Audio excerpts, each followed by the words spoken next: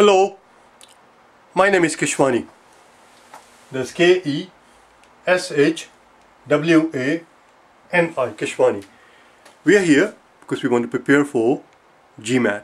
We have been solving GMAT math problems out of this book here, the GMAT Official Guide 2024. If you do not own this book already, purchase one immediately. You're going to need it. Always make sure that this book is in front of you when we are working together. Today is our lesson number 32. We are on page number 97, the very first problem on the page, question number 146, as you can see, is already on the blackboard. I'm going to read it to you, then I'm going to get out of the frame. You do it yourself, and then we'll compare the work that you did against the work that we're going to do together. It's a very straightforward, very simple problem. Here we go. It says the cost to rent a bus is X dollars. The question simply is, how much more would each person pay if only 10 people take the trip instead of 16? Go ahead, do it yourself.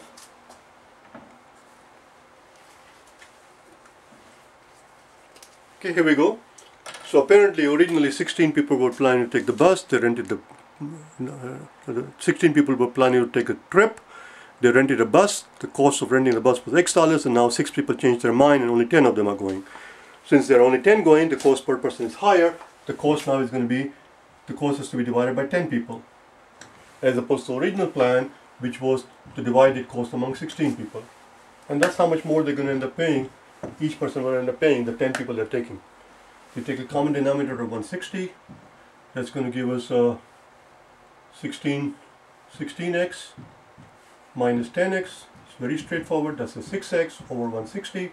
And we just have to reduce it, divide top and bottom by 2, and 3x over 80. That's it. That's our answer. A straightforward, simple problem. Let's look at the next one.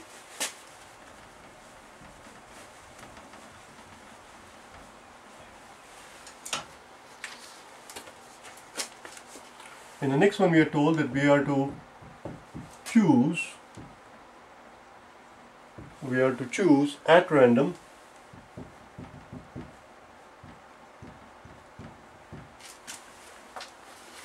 four books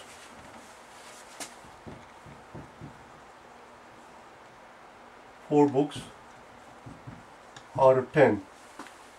Choose 4 books as random out of 10. We are told to list the books in order in which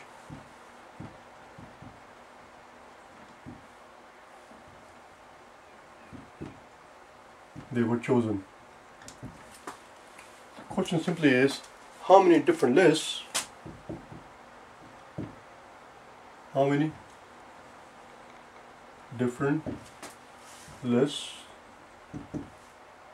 are possible? And I'm also going to give you the answer choices here. And we are told that we have 6, 40, 210, 5,040, and 151,200. Those are the answer choices. Go ahead, do it yourself.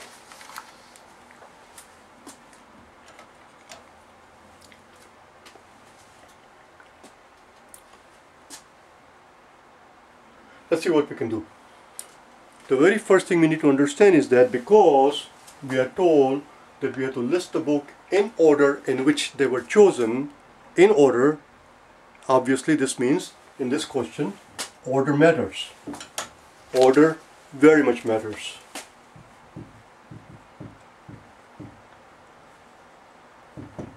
Which in turn means that this is a permutation problem. This is a permutation problem and not a combination one.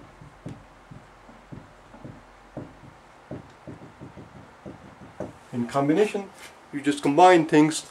Order is of no importance. Here, order very much matters. We have to pick 4 books. Oh, I shouldn't have raised the answer choices.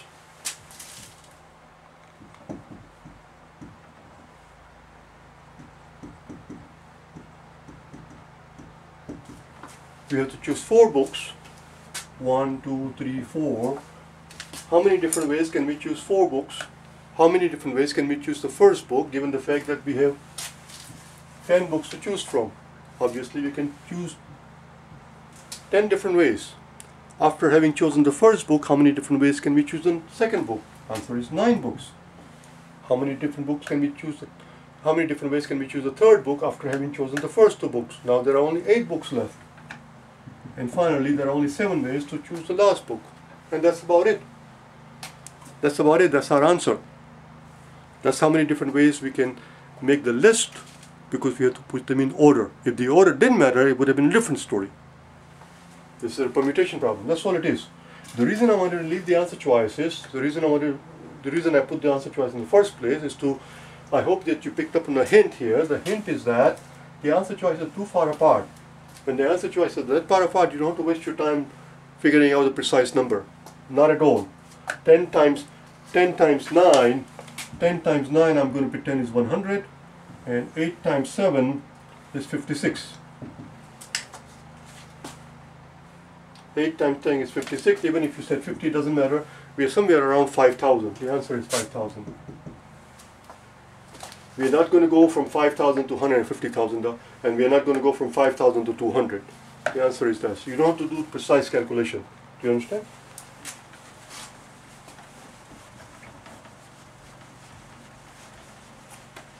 It's not necessary. The next one. We are told that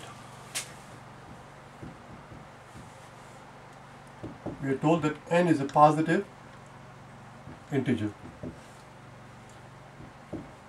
Product of all integers 1 to n inclusive. We are told is divisible by 990. The product of all of these integers 1 through n inclusive, which means you have to include the 1 and we have to include the n, the starting point and the end point. Here's the question. The question is, the fact that this product is divisible by 990, the question is, what is the least possible value of n, given the fact that the product of these n integers is divisible by 990.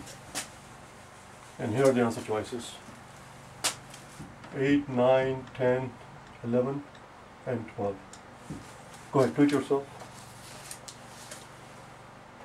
What is the least possible value of n?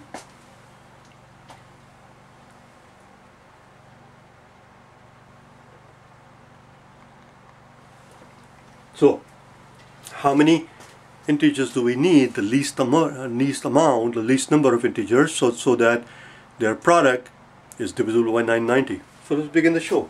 We're just going to start listing them. 1, 2, 3, 4, so on and so forth. And let's divide by 990 and see what happens.